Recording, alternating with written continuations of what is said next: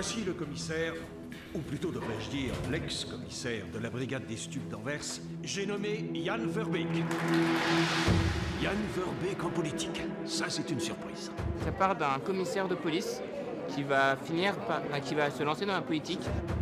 Une des critiques que l'on vous fait le plus souvent est que votre discours est raciste. Il était un peu facho sur les bords aussi, quoi. À mon avis, c'est un film politique contre l'extrême droite et c'est très bien. Elle était dans la poche de l'indic.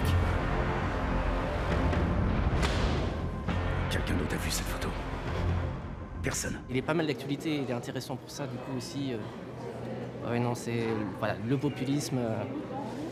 Voilà, et puis des attentats, donc ça, c'est parlant. Il y a beaucoup de politique. Il y a beaucoup de politique. Il y en a peut-être plus même que l'intrigue policière. La politique prend le dessus indiscutablement. Osgur, c'est mon cadeau.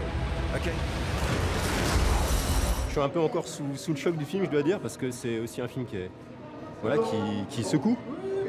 Et non, voilà, franchement, je le conseille. Pour votre sécurité, monsieur Jan Verbeek.